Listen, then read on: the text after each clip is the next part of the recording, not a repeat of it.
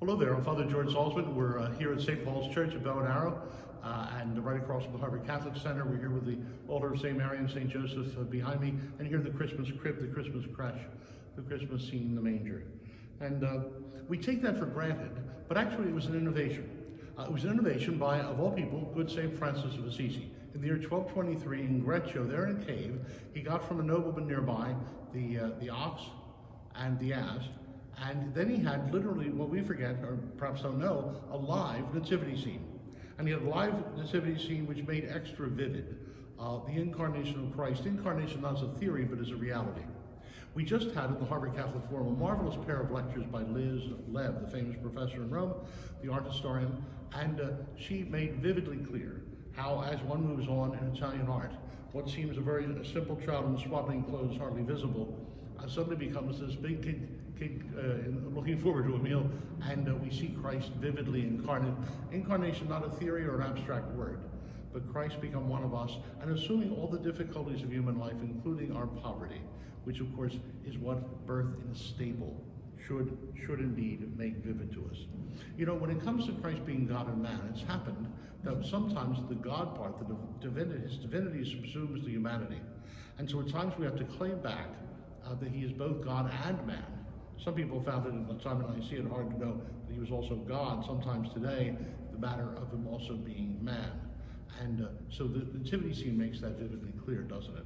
Birth in a stable, the supreme poverty, they're being cut short, no place for her to give birth to the Christ child. It's enormously touching. And so needy and at risk, and we think naturally of so many other things today we associate it with. Think of all the people unemployed because of COVID. And of course the dangers of that the people were concerned for in their poverty, which disease of course is a great poverty. We think of the homeless, and we think of people without work. In the midst of that, some of the great, one of the things we think of in this season is A Christmas Carol, one of the most famous things to read. One of the most famous Americans would read it to his family every Christmas, surrounding there in the living room, and many families do. And what vivid examples, if you want St. Luke's Gospel wired for sound, of someone transformed. Scrooge, who thought money was everything, and suddenly by the season, transformed into someone who finally understands what really matters. And so what makes it clear here is when we see the poor shepherds, them out of the countryside, really nothing to hold on to for their own. Then of course we see the kings come from foreign lands, the Magi, where rich they may have been, but all that is nothing next to someone who is the Savior, not only of his own people, but of all peoples and of all of us. And all the famous thing they have in Barcelona, the famous figure they put in the back of the scene, just to show that somebody caught short out in the fields is also part of those, who are saved.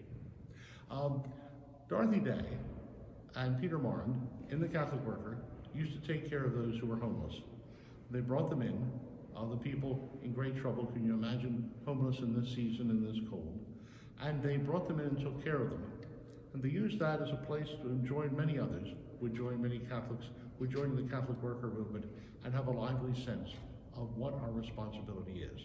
And to call into question sometimes the things that are, or at least ask the why about that, and then to ponder the things that should be, and to consider a path from the one to the other.